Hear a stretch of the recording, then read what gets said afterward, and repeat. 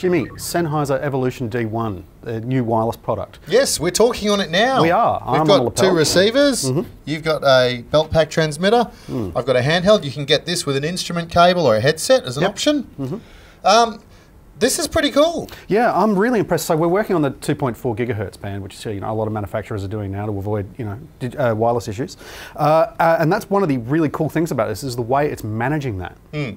Now, first up, each transmitter receiver pair has a spare frequency to hop to, and it's always sort of looking at what's going on. But in addition to that, this one is talking to this one, and indeed, we could plug another 13 of these in. You can have up to 15 systems concurrently running.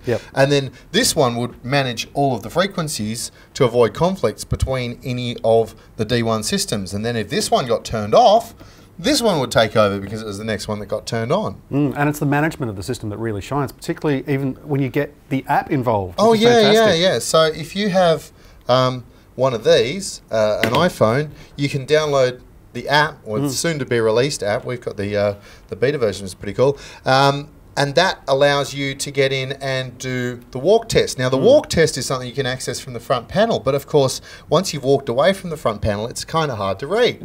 So if you plug an Ethernet cable into the back of this and then plug the other end of it into a wireless access point and connect your phone to that, you can see the results of the walk test on your phone. And indeed, you can actually adjust settings on the receiver from your phone.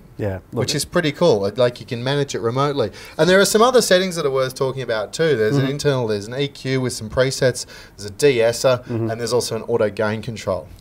Look, I've just really thought about it a lot. Even just touches like the actual belt pack, it's just beautifully manufactured. Yeah, the industrial design's really nice. And it feels really solid for something that is quite affordable as well. So, yeah, look, the screens are great, the interface is great. It's just a really solid I'm going to say there's one caveat on the screen, which is that the LCD on this is very, very deeply recessed into the transmitter, and it's not backlit, so this is hard to read. But the reality is that the way this thing works is there's basically no reason you ever actually need to look at the LCD. Pretty much. So there you go. D1 wireless from Sennheiser, I guess the next evolution in radio mics. If you enjoyed the video today, don't forget to give us a like and share it with your friends.